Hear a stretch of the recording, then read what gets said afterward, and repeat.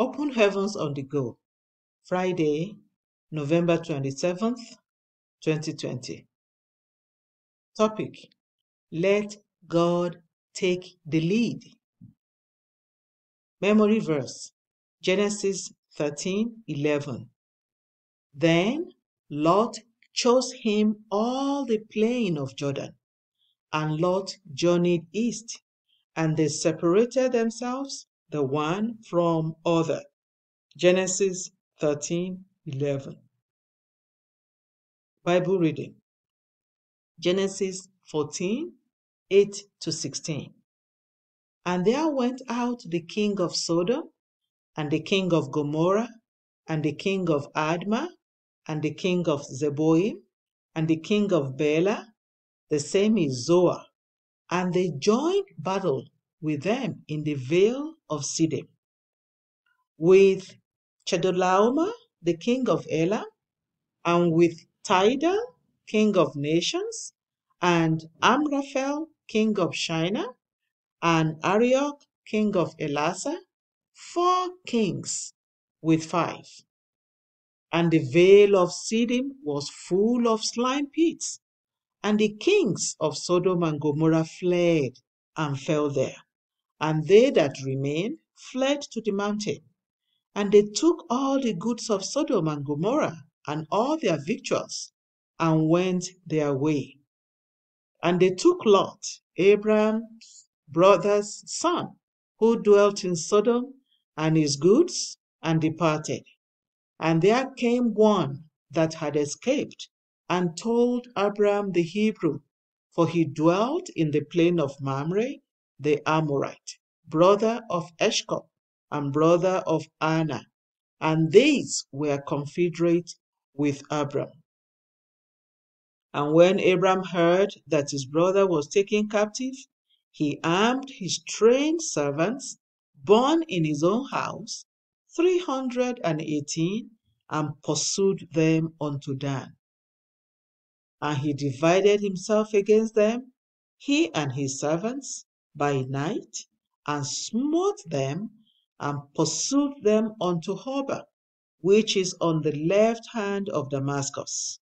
And he brought back all the goods, and also brought again his brother Lot, and his goods, and the women also, and the people.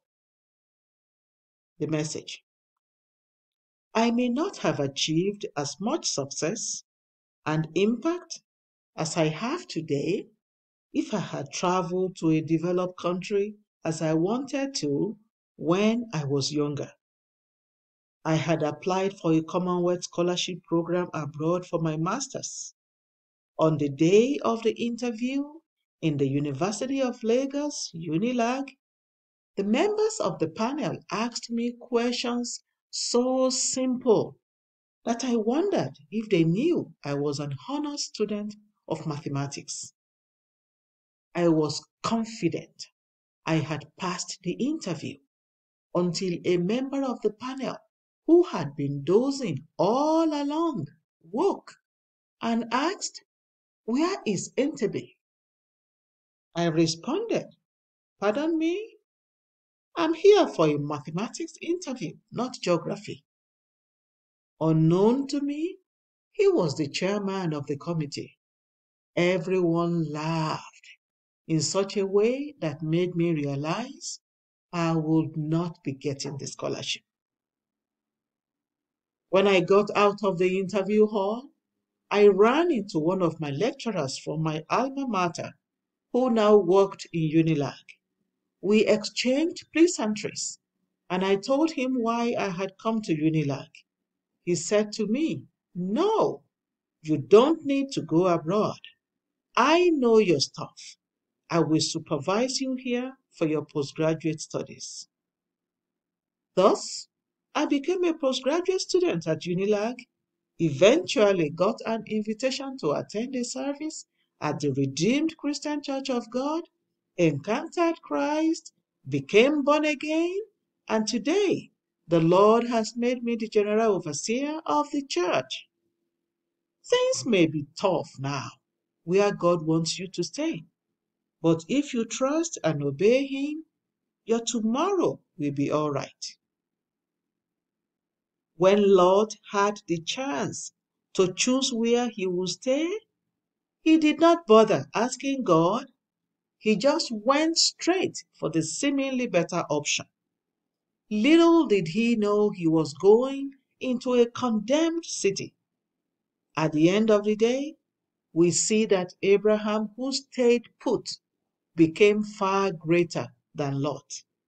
In Genesis 14:14-16, when Lot was kidnapped because he did not have divine protection, Abraham and his men had to fight and defeat 4 armies to rescue him. In the midst of all the complaints and struggles in developing countries, some people are still getting huge breakthroughs and fulfilling their destinies. You don't have to tell lies and keep running from the police to become great in life. Don't compromise your eternity for a journey God did not send you on. Let God lead you. Prayer point. Father, don't let me abandon your plans for my life. In the mighty name of Jesus. Amen. Bible reading in 1 year. Acts 18-19. Hymn for today. All to Jesus I surrender. The Open Heavens is written by Pastor E.A. Adeboye, the General Overseer of the Redeemed Christian Church of God. God bless you.